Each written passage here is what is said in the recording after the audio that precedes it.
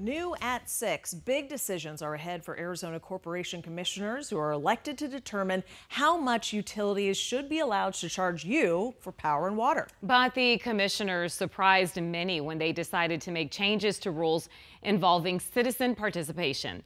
Joe Dana explains why some are crying foul. Decorum and rules are vital to retaining order during public hearings. But citizens also need flexibility to be able to speak.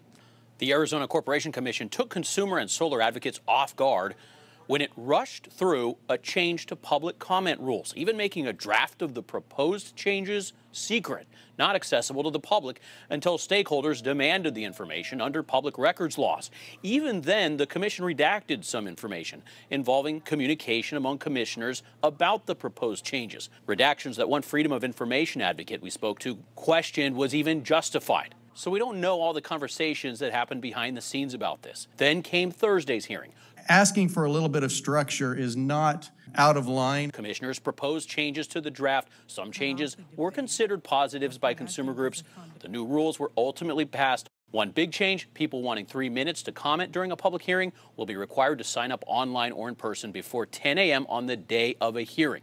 Previously, they could sign up before the particular agenda item that pertains to their cause was before the commission. Sounds like a small detail, but this creates the potential to turn people away wanting to speak. People who may not have the time or resources to wait all day until an agenda item is up. There are also new restrictions on follow-up opportunities for the public to speak during debate. I'm frustrated.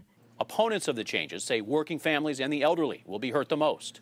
The way that the public can come to the commission, provide public comment, and speak on issues that matter to them in their everyday lives needs to be as simple and easy as possible. One less opportunity for the public to participate is one less opportunity for a variety of perspectives to be heard before commissioners vote.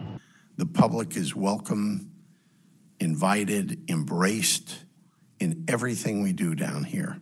But we've got to take care of our own housekeeping.